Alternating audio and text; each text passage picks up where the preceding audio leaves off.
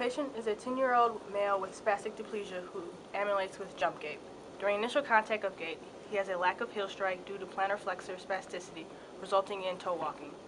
He presents with knee flexion during loading response due to hamstring spasticity. There is also increased hip flexion because of a hip flexor contracture. Due to the patient walking on their toes, they do not attain proper tibial translation.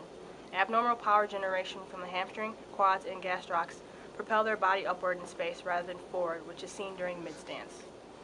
The hip is excessively flexed at mid-stance, and the knee remains flexed. Knee flexion is due to hamstring spasticity.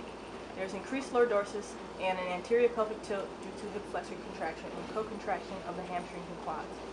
The hips are in an adducted and internally rotated position because of abductor weakness.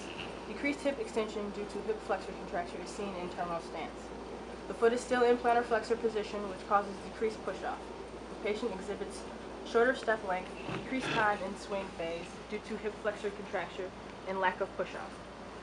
Patient has decreased hip extension at initial swing, which also results in decreased step length. Excessive activation of the hamstrings prevents the knee from fully extending during terminal swing, leading to increased knee flexion at initial contact.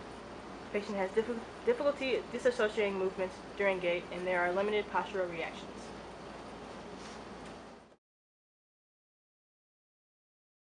Alright, so we're going to do some hamstring stretching.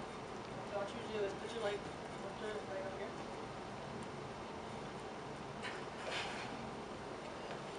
I want you to focus on not trying to hit the tailbone. So keep your legs straight. Good. Okay. So hold it there. And now while we're doing this, we're going to play catch too. Okay.